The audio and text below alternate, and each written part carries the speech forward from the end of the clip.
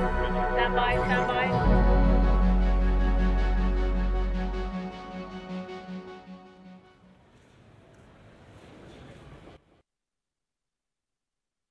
Hello, welcome to this episode of Chat Live. I'm Hazel Burton and I will be your host for today's episode on thriving with cybersecurity as a small and mid-sized business, the 2021 Security Outcomes Study. Now, before we get started, I just want to say that we are live and we would love to take your questions at the end of this chat. So just post your question in the comments if you're watching on our website, if you're watching on LinkedIn, YouTube, or Facebook. If you're watching on Twitter, there's just an extra step. Just use the hashtag Cisco chat in your tweet. Now, today's chat is all about what makes a successful cybersecurity strategy in a small and mid-sized organization. So is there evidence that security investments result in measurable outcomes? How do we know what actually works and what doesn't? And what practices are actually worth investing in? So to help me answer those questions, I have some brilliant people to join me in this conversation. First of all, we have Wolfgang Gerlich, Advisory CISO for Cisco Duo Security, a passionate advocate for SMBs and helping them to put their best foot forward with cybersecurity. And he is a mentor to many. So welcome, Wolf. How are you doing today? Hey, Hazel, I'm doing great. Thank you so much for including me with this conversation. As you say, definitely small business, coming from my roots and working with a lot of small business CISOs is a passion of mine. Making sure we know what to do is always something that everyone asks, what do I do next? And for so long without data, it's, well, maybe have you thought this other thing? This study is so exciting because it really does tie those outcomes to those behaviors. So great to be here with you today. Fantastic. Secondly, it is my pleasure to welcome Omar Zarabi, President of Port 53, one of our very valued partners. Now, Omar has worked with thousands of small businesses across the world and has a really great understanding of, some of the challenges that a resource-restrained IT team might be facing. So thank you so much for joining us today, Omar. How are you doing? I'm doing fantastic, Hazel. Thank you for having me. Like you mentioned, having worked with thousands of SMB organizations and having grown up in a small business myself, I'm very passionate about helping SMBs stay ahead of the most advanced cyber threats. So very much so looking forward to today's conversation. Yeah, absolutely. Small business is where I started as well. So really, really passionate about this. Thirdly, it is a complete honor to welcome Tazeen Khan. Now, Taz is the founder of Cyber Collective, a community-centered organization that helps people understand the ways that data and privacy impact them, and they empower people to really understand their data privacy rights. Cyber Collective is also the first and only women of color owned data ethics, privacy and cybersecurity research organization. So it's fantastic to see you again, Taz. How are you? It is such an honor to be here. I'm doing well, and just super excited to listen and learn during this conversation. So thank you. Thank you. And last but certainly not least, we have Mike Storm, a distinguished cybersecurity engineer, host of Cisco's Unhackable podcast, and presenter of our cybersecurity makeover series. I just wobbled my computer there, apologies. How are you, Mike?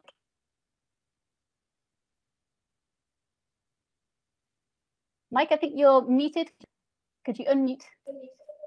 There we go. How's that? There we go. Yes, it's good to be here, Hazel. Thanks again for having me. As you know, the small business is an area that I'm very passionate about. We do quite a lot of things that are targeted specifically at the small business. With the IT Makeover series, being able to go and show small businesses how they can succeed in this world of ultra complexity and cyber attack. And it's really rewarding to see this pay off. So happy to be here talking with the audience and looking forward to some of the questions. Fantastic. Now, as Wolf mentioned, we're going to be chatting about some of the major findings of our new report out today. It's called Thriving as a Small or Mid-sized Business with a Strong Cybersecurity Strategy. We're going to be talking about that very, very shortly, but I have two very important pieces of news before we get to that. The first is that we are giving away some Cisco Secure swag. So 20 participants will be randomly selected to win a Cisco Secure throw blanket and a Yeti mug. expertly modeled by our social media manager's very friendly dog. So if you go onto our social channels, you'll see exactly what I mean and what you could win. Dog not included, sadly. But this is this is a competition. It's open to US residents only, I'm afraid. But if that is you, please go to cs.co/Cisco Secure Giveaway. We'll pop that URL up on the channel that you're listening on. Make sure you do that by the end of this chat. So if you're watching us on demand, please don't enter, and I'll let you know when we're about to close the form. Do make sure that you enter a real address so we can mail your prize to you if you win. And many apologies to any Cisco employees watching, but sadly you are excluded from this prize. My second piece of news is that we have been running some polls on social media over the last few weeks just to see what the public's opinion is on how successful the cybersecurity strategy might be within various sized organizations. So we asked, what size organization do you think are the most successful in running a security program that keeps up with the rest of the business? So on LinkedIn, people told us that they thought enterprise was the most successful, taking 35% of the vote. Coming in at second was small, with 29%. The third place was medium with 23%, and the last was large with 12% of the vote. Now, in this chat, we're going to be talking about security for both small and medium and the various challenges that they might face and how they might navigate through those. So it's interesting that those combined, small and medium, they got 52% of the vote, just nudging the combination of large and enterprise. But on Twitter, our poll was a little bit more divided. So 61% of people on Twitter said that they thought small or medium-sized organizations have the most successful security strategy that is able to keep up with the business. Very interesting. Which brings me onto my first question to Wolf. So the study that I mentioned, Thriving as a Small or Mid-sized Business with a Strong Cybersecurity Strategy, the 2021 Security Outcomes Study. It's a data-driven report. It includes responses from over 850 small and mid-sized organizations, double-blind, which is important because they didn't know it was Cisco asking the questions. And you can download it for free now at cisco.com/go/security-outcomes-SMB. So in that study, we highlight a couple of things that small and mid-sized businesses do better than their larger counterparts. Wolf, were you able to talk us through a couple of those things that they do better and add some context around why that might be? Certainly, and that is one of the favorite questions that I want to think about when I'm looking at these studies, right? Is where are we winning? As you said from your polls, people are like, oh, SMB can't keep up. You know, there's a lot of division between who you ask and how they think about this. But there are some clear areas where being small provides some great advantages. And what we found when we asked folks, hey, what behaviors are you performing and what outcomes are you realizing? What we found is that these broke down into three broad categories. These small and medium businesses were better at enabling and keeping up with the business. They were better at managing risk. They reported being better at operating efficiently. That last one probably makes sense because if you've been in a small business, you don't have much. You got to make the most out of what you have. The other two are very fascinating to me because what I think we're seeing is that within an organization, when you're in security, it can be very difficult to figure out what level to talk about. And when you're in a smaller company, and it's a little more clear, right? If you're in a fund company, you talk about the funds. If you're in a shipping company, you talk about the trucks. And you get into the habit of better understanding where the dollars are flowing, what moves the needles, and better talking about security within that context. Because it's not as if there's 6 levels up and an office in another building that you need to go to in another state to have these conversations. It's getting on the WebEx in the morning, or in the olden days, walking down the hall and bumping into the boss who goes, "Oh, by the way, we have this concern." So I think what we're seeing in this data is a realization of the relationships that form on a smaller scale and leveraging those relationships to drive security outcomes.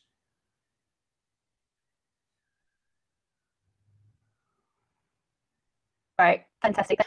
Tazeen, working with small businesses as you do all the time, could you summarize their key goals at the moment? What are they looking and striving to achieve?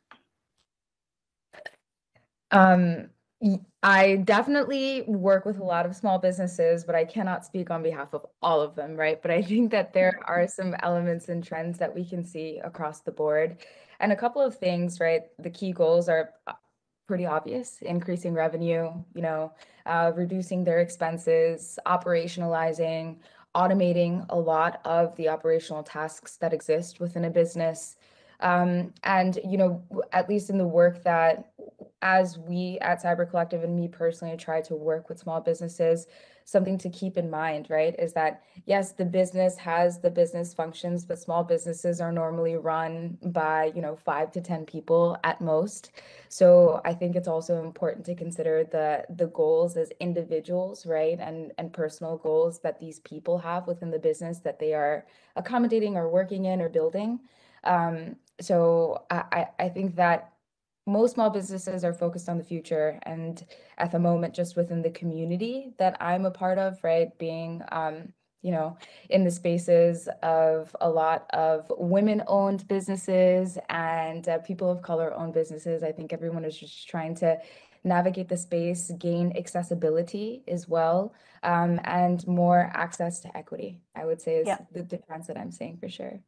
Fantastic. Yeah, and I guess that brings us on to the question of focus and priorities, because you can't do everything, and that's something I want to ask you, Mike, about. When it comes, especially to security in small and mid-sized businesses, how do you put together a successful strategy when you might not have the budget or resources to do everything that you would maybe want to? How would you advise SMBs focus their priorities? So real quick qualification, by resources, do you mean like human capital, expertise, that kind of thing? Is that what you're focused on? People, okay. Yeah. Well, everybody has budget issues, right? I think first and foremost, having a strategy is paramount. I mean, the lack of one is, a real problem. Many times it's important for small businesses to understand the impact of a security event, which really will hopefully drive them to prioritize. As an example, if you look in the report calls out the difference between $100 billion enterprise and $100,000 mom and pop shop. And a security event for that size of an enterprise typically costs them, less than 0.1% of their revenue. Whereas with a mom and pop shop, it could be up to 25% of their revenue. And when you think that the data that they store is very close to being the same kind of data that we see large enterprises, be it medical data or financial data, whatever it is, there's also regulatory implications there that could increase that cost. And so I would say, the lack of a strategy that's a big problem. Prioritize and go after the elements that are going to be targeted first. And I would say that still today, email is the #1 transport vector for threats, and endpoints are the #1 target. So if you can look at those two things as being, the highest on your priority list, if that's all your budget allows, at least having a strategy to begin there, and then maybe expand to more, network security capabilities and/or, some of the more complex capabilities that we see a lot of the small businesses taking advantage of when their strategy is complete. Definitely. Yeah, fantastic. And we're also going to be talking about with you a small and mid-sized organization's place within the supply chain. So how to manage those partnerships that you've got with your suppliers for the benefit of security. So we'll come on to that shortly. Firstly, okay. Omar, I would love to talk to you about, so the report talks about how you can instigate a security program or strategy which responds well to changing business needs. That is more relevant now than ever, and everybody's business has been affected in the last year or so. It's important that security doesn't impede new lines of revenue. And in some cases, security may actually provide competitive advantage or even be a net revenue generator. And if security is kind of seen as a cost center or like the Department of No, that is a sign that it is struggling to meet that goal, really, really becoming part of the business and contributing to the bottom line. So Omar, I'd love to know, how do you help your customers get the right security in place for, scalable business growth? Definitely. And I think just bouncing back off of what Mike stated over there, it is really essential to actually implement a strategy to begin with. One thing we find is a lot of SMB organizations tend to go about cybersecurity in an ad hoc manner and really a reactive manner. Whenever an issue comes up or whenever they face a challenge or whenever, a compliance regulation comes, then they quickly scramble to figure out, the solution or the controls or the policies or processes to fill those gaps or meet those compliance regulations. So really taking a step back first and understanding where your business is. And then from there, understanding what goals you want to achieve from a security standpoint is absolutely critical. And the way we really help our organizations or resource restrained organizations, and Mike hit the nail on the head. Everyone has budget restraints, but I think the challenge with SMB organizations around their resource restraints has to do with the lack of security personnel in the market space. I think there's something like 3 million cybersecurity jobs that are going unfilled right now. So these SMB organizations don't have the personnel. They don't even have the expertise in-house to be able to run these strategies and build these proactive models. So how do we really assist and empower and enable an IT manager, IT director, IT generalist, or a lot of times even a COO or CEO to run this sort of enterprise level cybersecurity stack? What we believe is we got to lean on one, whatever line of business they are, and help them understand what risks they face first. From there, have the conversation with your executive team around, their risk appetite. You can't really aim to meet a level of risk, maturity if you don't even know what that is first. So taking the conversation from cybersecurity away from the technical aspects when you're talking to your board members, when you're talking to your CEOs or your executive buyers, and really aligning it with more of what they care about, what their terminology is. They don't talk about, proactive, big data driven technologies. They care more about, hey, what are my risks? How is this going to impact my bottom line? How is this going to, increase my revenue, decrease my costs? Or how is this going to make me, be able to win more business or become more compliant in new markets and so on and so forth? Having that conversation with your executive team is absolutely essential. So saying, hey, here's where our risk is today. And then from there, coming up with the roadmap of what level of maturity do we want to be and what level of risk are we okay with as an organization. From there, then taking the necessary steps to fill those gaps and get to that level of maturity is absolutely critical. And I think that's how you can really prioritize where to spend and what to implement. Like Mike said, right now, the biggest thing that we see is the basic cyber hygiene.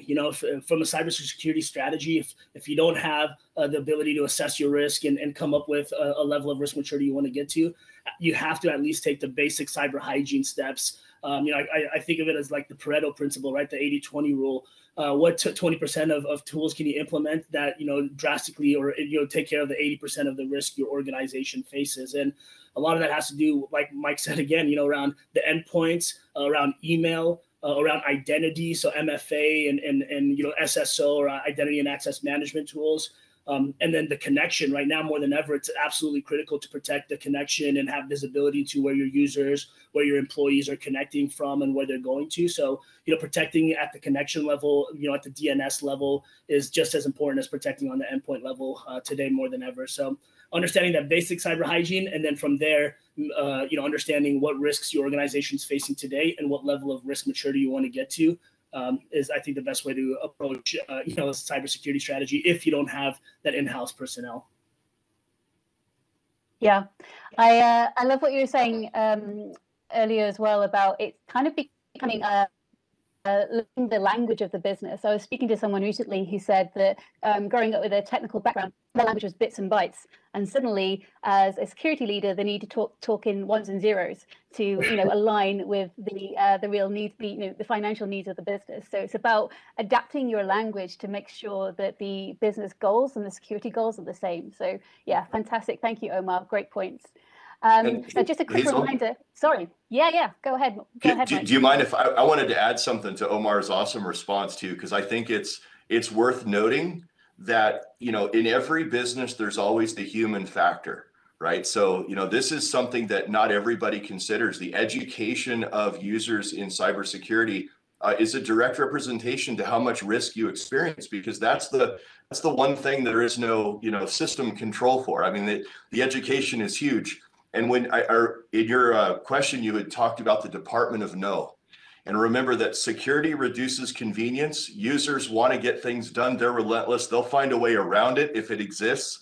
And so the best thing you can do is, instead of saying no, like Omar was calling out, having that strategy, which also includes education of your users and making sure that they understand how to do things correctly instead of just not doing them at all.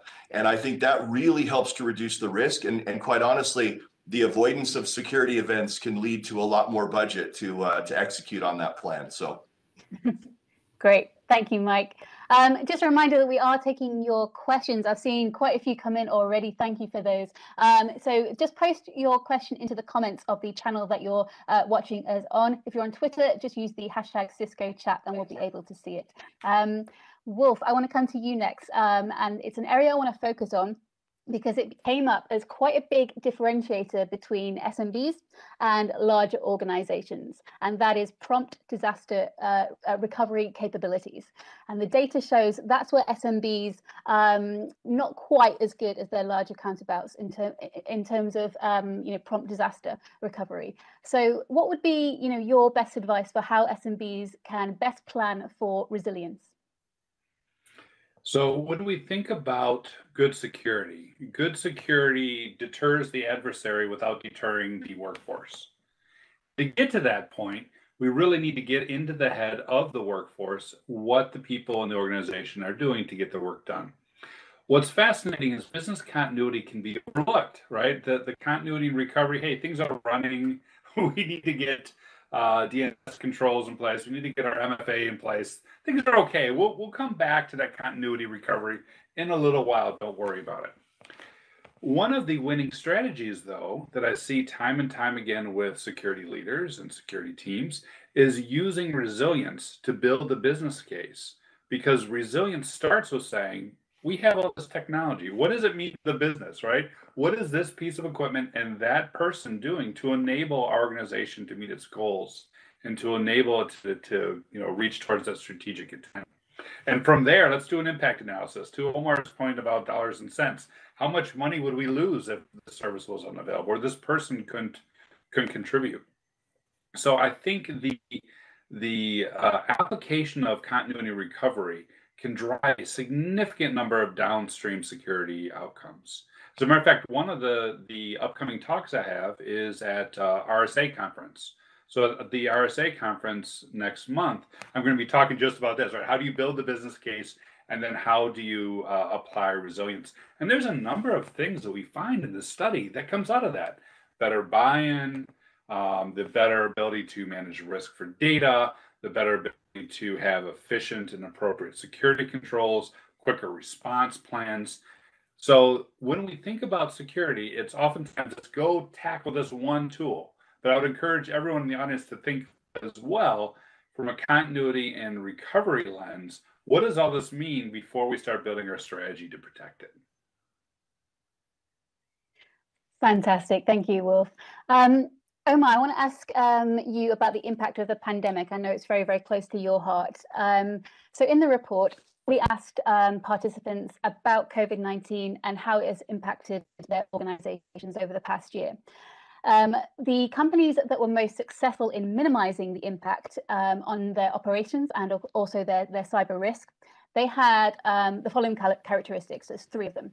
They had a proactive tech refresh strategy, which emphasized frequent upgrades to best of breed IT and security technologies. They had adequate security staffing levels, so people, and they invested through role-based training programs. And thirdly, they also kept those top executives really closely informed. They had clear reporting on the activities and the effectiveness of the security program. So bearing those three things in mind, Omar, do you think that the pandemic will change the way that SMBs approach security from now on? Yeah, definitely. I think the pandemic changed the way that a lot of SMB organizations looked at technology as a whole, right? And beforehand, a lot of times these resource-restrained IT teams didn't really leverage, technology in a competitive, to give themselves a competitive advantage. They just really looked at it to just get work done, right? And sure, there were a lot of companies who were looking at technology to be a business enabler, and those were the companies that had invested in digital transformation prior to the pandemic. And those companies, when the pandemic hit, were able to continue business as is, seemingly overnight.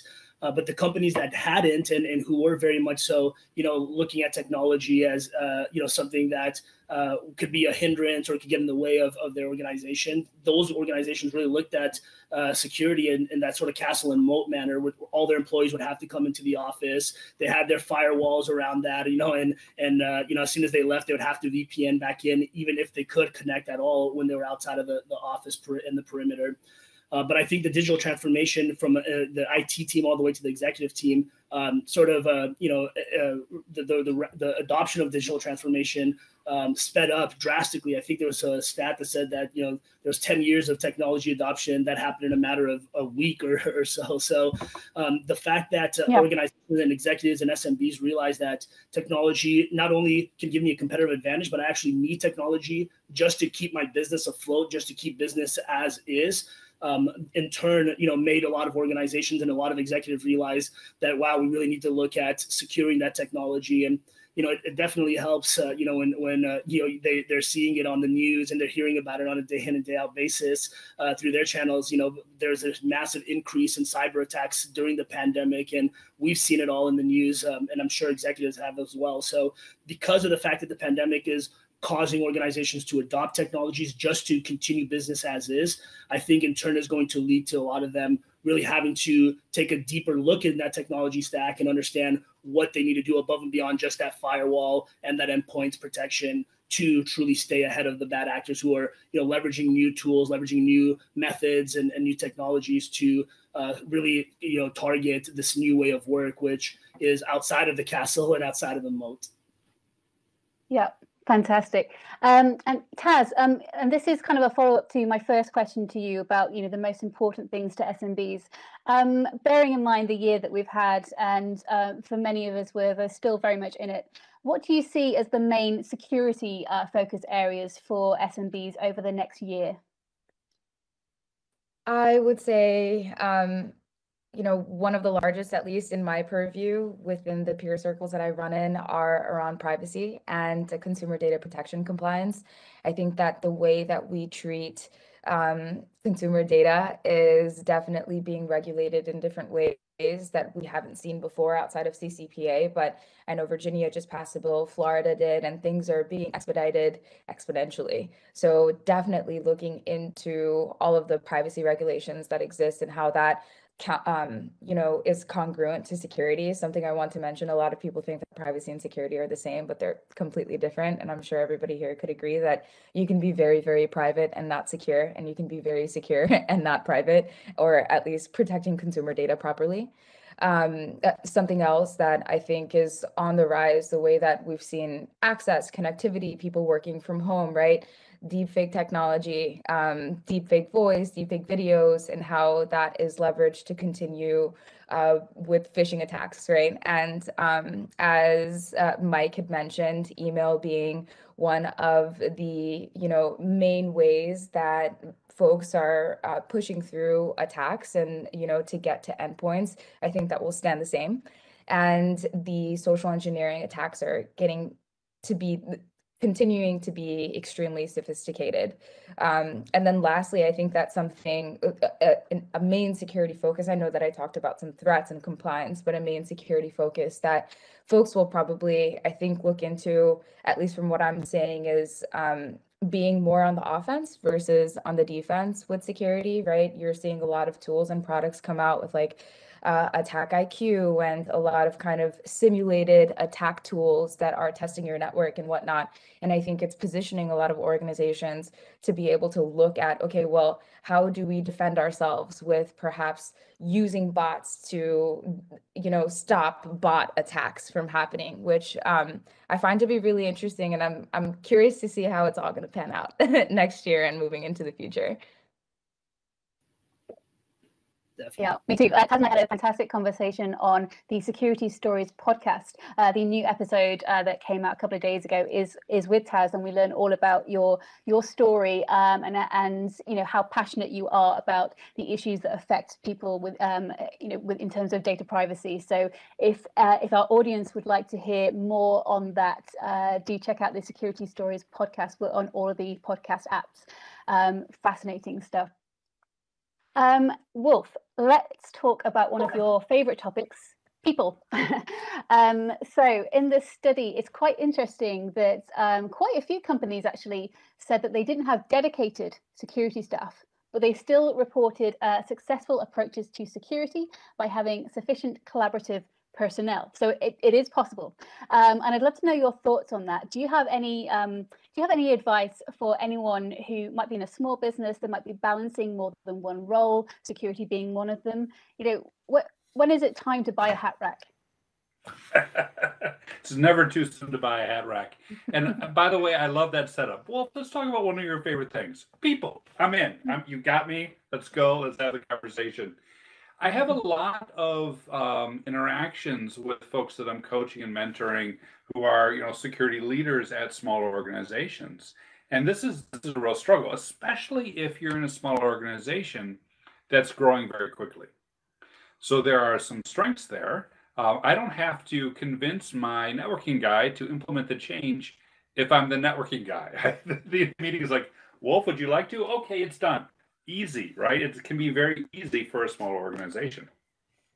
However, the concerns is how do we scale and break these roles apart? So one of the things that I've been advising folks on is to look at some of the more formal frameworks. May seem like a little bit over engineering, but follow me through. If you think about your hat rack, what are each one of those hats? And those hats can be defined any number of ways. The NIST has a new NICE framework. I'm not saying it's a nice framework. I'm saying the framework is called NICE. And what it focuses in on is what are those security roles? What are the various hats that you're wearing?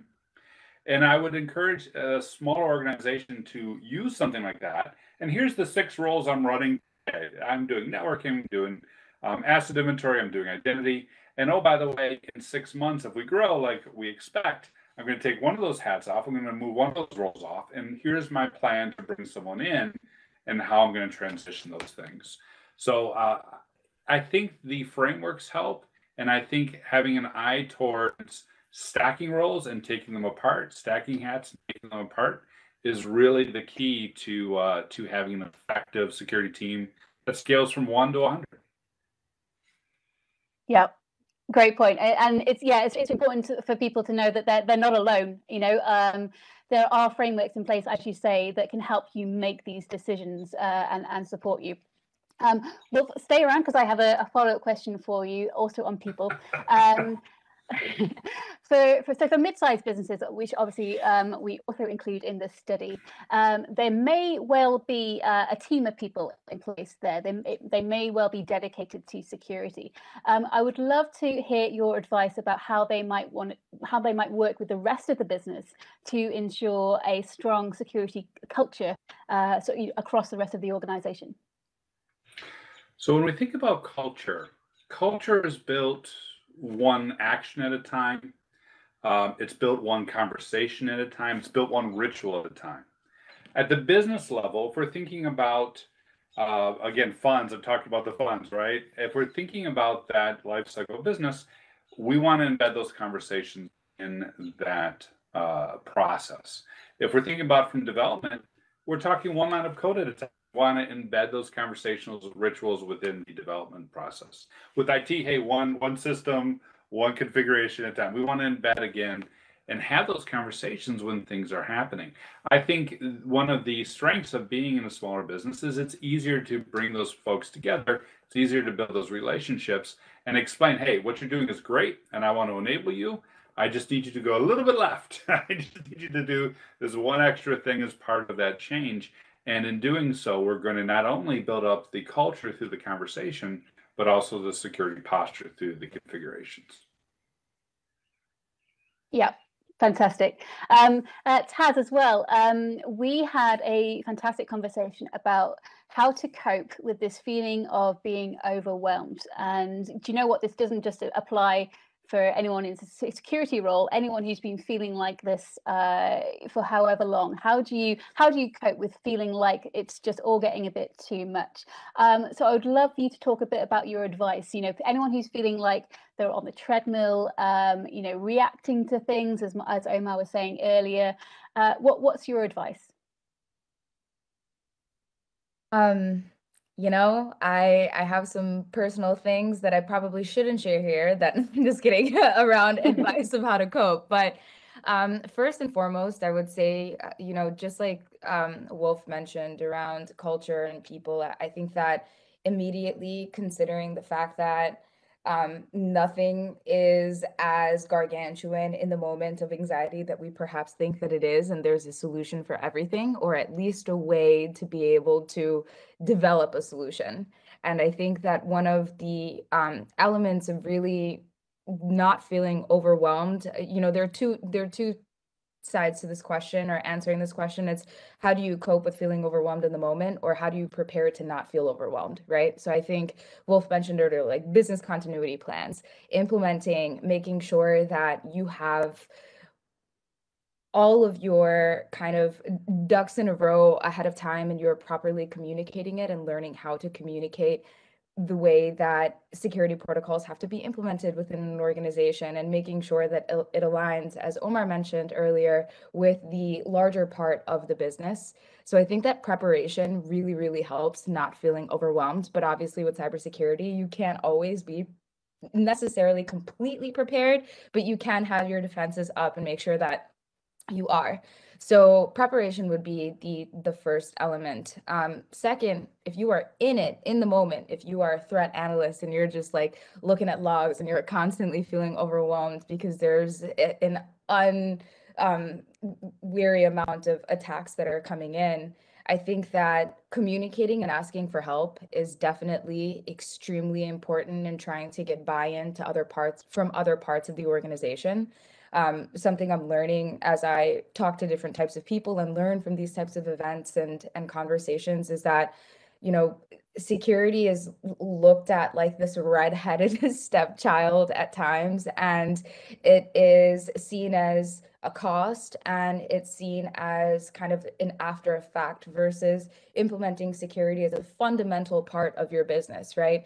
And understanding that it's a part of your business foundation, and the risk as you build your business from a small business going into medium and then potentially wanting to be large or enterprise. So there's a lot of different thoughts that I have in my head. I don't want to ramble, and I would love the feedback of anyone else that has advice in these moments, especially from the perspective of a security engineer that probably has experienced this before themselves. But definitely preparation is key, and communication. And deep breaths, if you can, of course, deep breaths in the moment that you're in. Yeah, no, it's amazing how much your breathing can actually help you. And I'm talking from a very personal perspective. You know, I do suffer from panic attacks where I can't breathe. And it's about getting your breathing right before you can do anything else. So yeah, I think that's a really, really great point. Now, I'm just mindful of the time. I've got 3 questions left, and I want to leave around 15 minutes or so for our audience because we have some cracking questions coming in. So if that's okay, any more you know, advice that we have around you know, dealing with that feeling of being overwhelmed, let's continue the conversation as well. We'll try and get as much advice out there to you as possible. But just changing tack for a second, Mike, I want to come to you now and talk about supply chain security. So it's been in the news quite a lot in terms of some high-profile breaches, and it's really about, I guess, managing the security of your vendors and your suppliers. It really helps to, you know, contribute to avoiding major incidents for any size organization. And small and mid-sized businesses, as we know, they form the building blocks of large supply chains, and they're likely to be on the receiving end of cyber attacks for that reason. So, Mike, from your perspective, how can SMBs best evaluate the security of their key partners and their key suppliers? That is such a great question, and probably something that not everybody thinks about every day, right? You're thinking about your own security posture. which is good. I mean, obviously, the number one thing you can do is have your own house in order. You have to make sure that your own strategy, your own security policy is intact. That you're managing privacy, just like Taz had said, because that is, your customers' data is paramount. And at the same time, many small businesses, this kind of technology is not really their core competency, and so it makes it that much more difficult to be able to evaluate partners. Now, how important is this? Well, if you look back, traditionally, I mean, even probably one of the most famous breaches that kind of got the whole dawn of the breach started was the Target breach, right? Which was actually a breach through, their HVAC partner, which, kind of was an initial indicator that this was really important. And as we've watched the statistics of breaches over the years, the number of breaches that are actually seen because of a partner that you're connected to are over 60%. Of the number of breaches seen yearly. And that's a big number. I mean, that's a lot to think about. So, my recommendation is always make sure you have your own house in order first. Leverage potentially, channel partners that assist you with your technology to help you extend your security policy. There should always be risk assessment. There should be audits. There should be bare minimums that should be, enforced, if you will, when a partner makes a connection, because your customers' data privacy is paramount, and an extension of trust to these partners means that you're extending that, the trust of that data to them, because they could potentially be the ones that cause that data to be lost. So it is an absolutely critical thing to think about. And again, if it's not your core competency, leverage your partners. Omar, has a fantastic, set of partners that he works with that probably do this very, very thing, but it does allow you to do that risk qualification and, some of the security audits necessary to keep you safe. Yeah. As before, you don't have to do this alone. The partners will help you to do this. Wolf, I want to ask you about this, because I think it's great to dream big. That's core to an SMB, being entrepreneurial and being scalable in your growth. And I'm sure many of the SMBs watching will have that ambition and drive to become perhaps the enterprises of the future. So what I want to do now is I want to talk about measuring security performance through metrics, because according to the study, that's quite a big differentiator for large companies, which makes sense, just in terms of how successful their security approach is. So what is your advice to SMBs on how they can best measure the impact of their security performance? When we started the conversation, one of the first questions you asked is, where do SMBs tend to do a little bit better, right? And one of the things I surfaced was, hey, operational efficiency, that we can do a lot more without much. Now, the good things about that is we're focusing in on the right security priorities. If we're focusing on enabling the workforce without enabling the criminal, we can really drive the security needle. The downside of that is if I'm doing a whole bunch of great work, I may not have the time or the resource or the hat to go forth and create a dashboard and start collecting data and everything. The old saying when I was growing up was, measure twice, cut once. That made sense because wood was expensive. Today, I would encourage the small business that is not yet having good metrics to maybe cut twice, measure once. Start down the path of instrumenting some of these processes and measuring things such as the efficacy of controls, which we can get off of a number of different things, phishing and everything else. I'm not going to go down that list, but the efficacy of controls. Also, too, measuring where we may be creating some friction in the process and evaluating if that's the right place to push back to making sure that we have security that is actually enabling the business to do what the business is in business for. So when it comes to metrics, let's instrument things that are important. Let's not over-engineer it. Let's take a sampling approach, and then use those data-driven points to better tune the security to what the business needs. Fantastic. Now I have one more question of my own, and then I'm going to turn it over to the fantastic questions that have been coming in. So the last question from me is for Omar, and it's a question of budget. So can you talk us through how you position the various financing options for SMBs, which really align to their cash flow realities and minimize their upfront costs? Definitely. I think especially for SMB organizations, cash flow truly is king, right? And we want to make sure that they have the cash flow they need to be able to not only protect their organization, but to run their organization as they'd like and ensure that they have, cash flow to make payroll even and so on and so forth. I think, the big shift that's happened in technology, which is that shift towards, the cloud, is allowing us as vendors and as partners to deliver services and solutions in an elastic model, right? So the power of the cloud, the beauty of cloud delivered solutions is that you as a small business don't have to go out and build that solution yourself, right? And that's how, we're able to, for example, deliver that enterprise grade security and protection, like Cisco Umbrella, for example, being a cloud delivered solution that's used in 5 of the 5 Fortune 5 companies. Well, we're able to deliver that same level of security and protection to a 10-person shop or 200-person company because of that elasticity of that solution and because of the fact that we could deliver it, per consumption.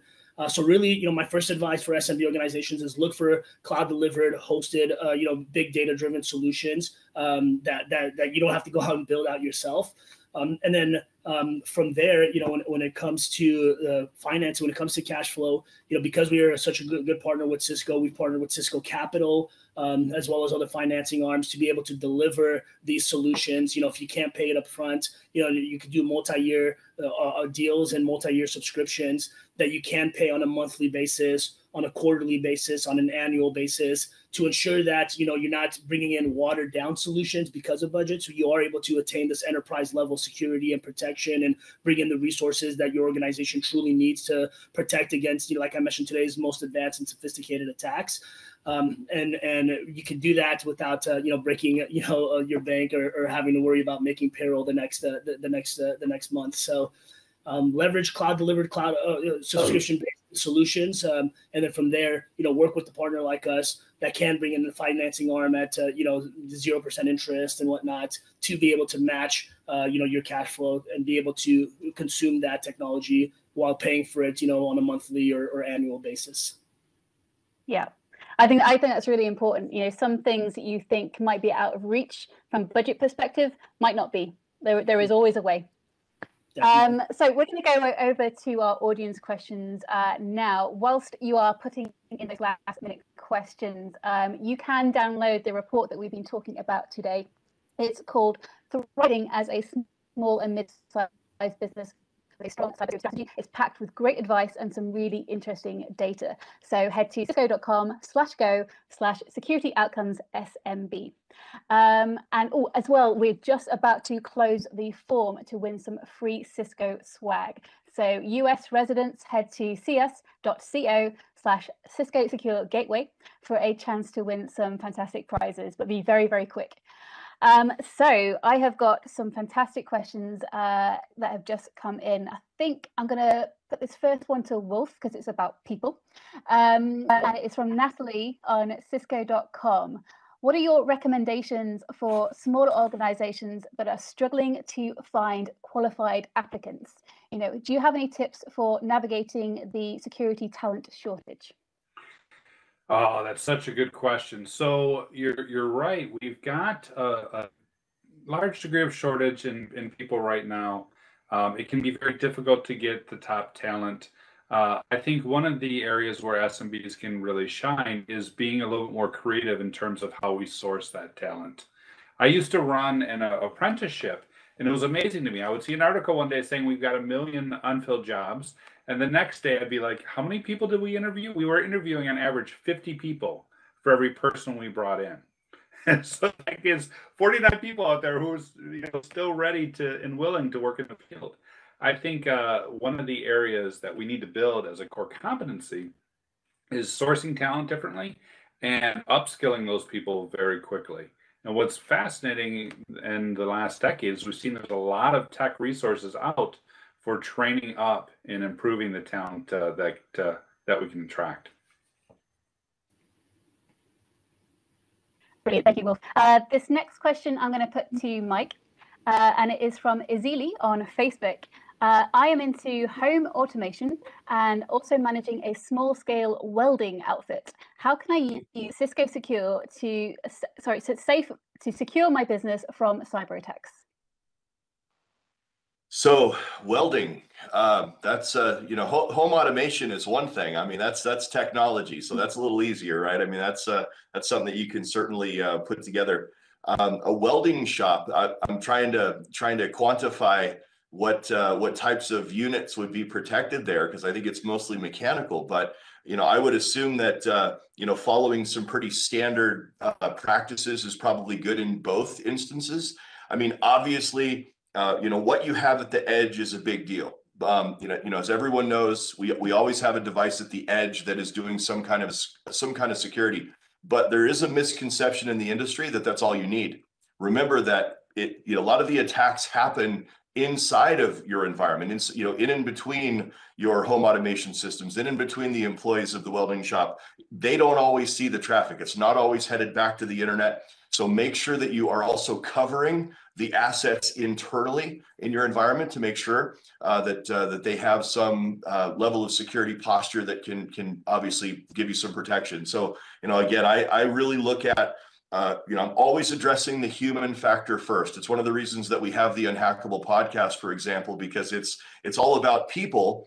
And nobody can really be unhackable, but you can certainly execute practices that make you a harder target. And so that human element is huge. And then also protecting, the endpoint is a really, really, it's a quick and easy way to knock out a majority of the attacks, because ultimately the endpoint is the target, right? It's whether it's a camera, whether it's a lock that someone's going to try to compromise, or if it's an actual PC or a phone. I mean, those are ultimately our targets, and that's what we want to protect first as our first line of defense.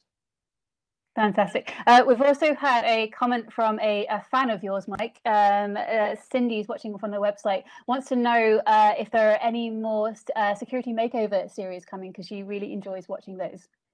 There is, in fact. We actually have I believe the next season is about to start filming. So we just finished the remote worker edition, which was fantastic, and we're about to do the next season. And we're really excited because this one is international, and so it's going to cover not only the makeover capabilities from a small single site location, but one that actually has locations around the world. So we're branching out a bit and pretty excited about the capabilities. I wish I could share more than that, but have her ping me offline and maybe we can talk about it. Yeah, it's a good trailer though. Nice. Omar, I'm going to put this question to you because it's about the impact of COVID-19. Marie on Cisco.com says, we're noticing that some SMBs are unwilling to take risks. They're not spending anything this year, and therefore they're keeping outdated software and hardware. How would you change their views? Again, I think it really comes down to talking the executives' language, right, and making them understand that you might be in a business that is facing a lot of uncertainty right now, but the way you're going to get through that uncertainty is by taking massive action, right? You can't just sit back and be a victim of the circumstances. You really have to, take the actions and make the moves necessary in order to keep your business afloat and in order to continue to give your business a competitive advantage. So with that in mind, I think, technology is by far the biggest enabler. I think we all, can agree on that during the pandemic to enable and help these small and mid-sized businesses not only get through, the pandemic, but really, give them an opportunity to come out stronger on the other end. So if a small and mid-sized business executive is deciding not to spend money and not investing in technology right now, well, they'll quickly find that they're going to be in a disadvantage once we come out of this pandemic, when all of their competitors and everyone else in the industry did, move to the cloud and adopt hosted technologies and did empower and enable their employees to be able to work, from anywhere, anytime, off any device. So really making your executives, your business owners, your boards of these small businesses understand the value and the importance of taking action and taking the correct actions and where technology fits in those actions. I think can go a long way in getting them to understand that we have to invest in the business if we want to come out stronger on the other end. And then on the other aspect of it, because like I mentioned, a lot of these are moving, a lot of these technologies, a lot of these security controls are moving to the cloud. Just really getting them to understand that it's not that heavy of a lift. It's not like you have to go and buy like your entire DVD stack. It's like you subscribing to Netflix. That's what a lot of these security solutions are like now. So getting them to understand that, hey, us attaining this enterprise level security posture that protects the technology that we're putting in to give ourselves a competitive advantage is not a heavy lift. It's not going to cost us hundreds of thousands of dollars today, and we can pay it in a subscription based model where we're paying it annually or quarterly. Giving them the confidence to invest in that, I think, without like we mentioned, affecting cash flow during this uncertain times is going to be critical. So that's my biggest advice is with those business owners, those executives. Don't talk about what the technology does. Don't talk about how you need to protect, those laptops when they're off the network because they're not hitting the firewall. Don't talk about the importance of protecting at the DNS layer, or protecting, the identity with multi-factor authentication, especially with the changing threat landscape and the changing sorts of attacks. Talk to them around how technology is going to empower and enable them to come out stronger after the pandemic, and the importance of security in doing so. And don't forget about the next level of the use case. I mean, exactly what you said, Omar, spot on. And you got to remember that people are returning to the office if they did go remote. And I think what a lot of folks don't realize that we had a great opportunity to outsource our bandwidth, because it was the bandwidth from the home, and we've moved our applications to the cloud. Even though they might be resident on-prem, they're being instantiated in the cloud. A lot of customers don't realize that when they bring the users back into the office, that all of a sudden the bandwidth itself is 2 to 3 times the requirement of what it was prior to the pandemic. So be ready to make that calculation and understand that can be impacted as well. I think that's really important for kind of what's going to happen over the next 6 months. Brilliant. I'm going to try and sneak in 2 more questions if I can. Wolf, Deepak on you can someone to protect the organization from internal threats, so there's insider threats. I missed the front end of that question though. I'm sorry, Deepak on YouTube, he asked, how can someone protect the organization from internal threats? Oh yeah, great question.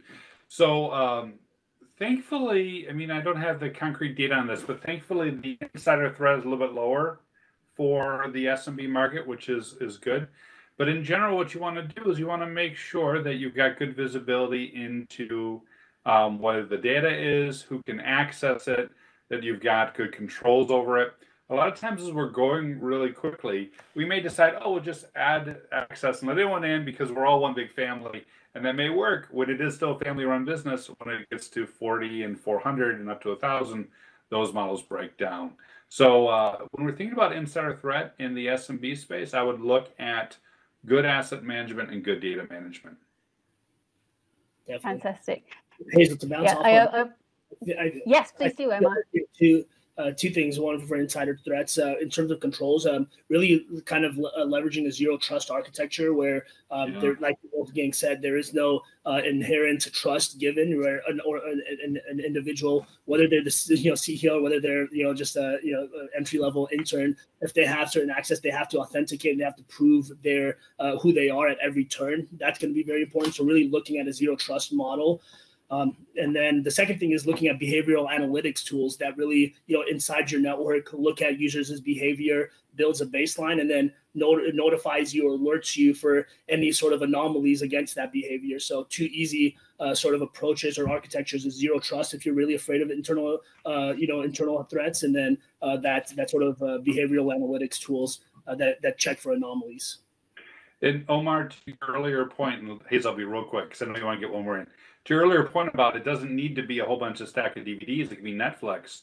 It's amazing how much of what you just described can be done with dual security and zero trust approach in their trust monitor. Exactly. Yeah, fantastic. And I do apologize if my internet is glitchy because my internet is upstairs streaming Netflix. So apologies if my internet is a little bit glitchy. But yes, I have one last question, and that is from David, who is watching us on Cisco.com. And these are his words, not mine. What is the biggest trend in cybersecurity for the little companies? And Mike, I'll ask you that first, but anyone else feel free to answer that one too. I think the biggest trend is beards. We see more and more security folks with beards. I mean, everyone here has facial hair. No, I'm kidding. I think the biggest security trend that I'm personally seeing is awareness, right? This is the thing that I think has changed drastically over the last 3 years. There was almost no awareness whatsoever of vulnerability at the small company level. And I think that through a lot of efforts of great people like on this panel and at Cisco and our partners, I think the awareness has really changed. And what that awareness leads to